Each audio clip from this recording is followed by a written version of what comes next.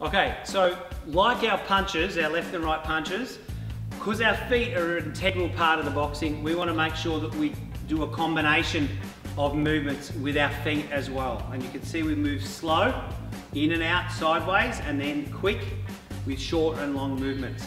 So now we're going to combine them both.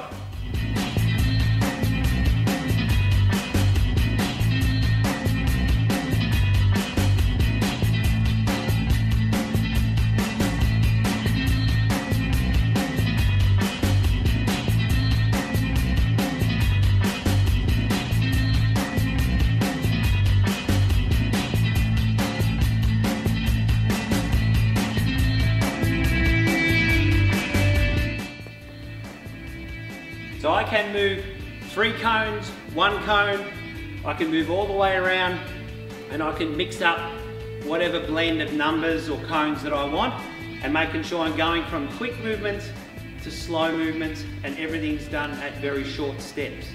Alright, so it's great that we've done a combination with our feet. Now it's a matter of putting those combinations of the slow movements, the long movements and short movements that are moving quick, and then also putting your punches together.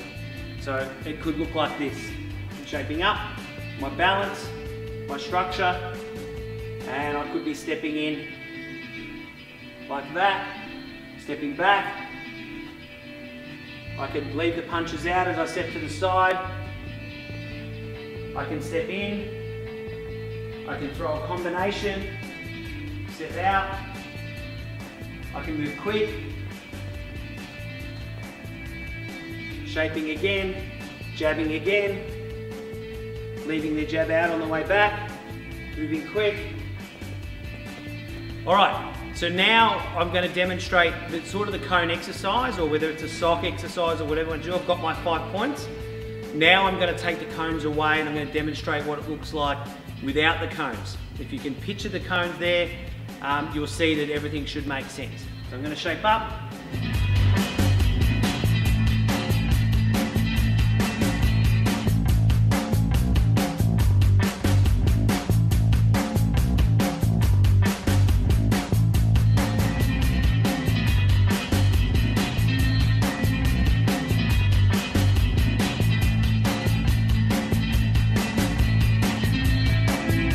From the cones to taking the cones away to demonstrating it on the bag, and Tommy's going to help us do that.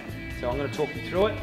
Step forward, back, step to your left, slow, move quick to your left, keep going, shape, step in, step back, move quick to your left again, move quick to your right, quick to your left, shape, step in, step back, move to your right,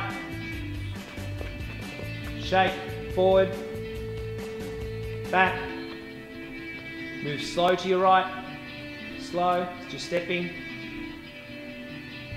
move quick to your left, change your mind, shape. Okay, and as you can see, we're blending all those movements in there like we do with the cone with the bag in there, and all we need to do now is put the punches together.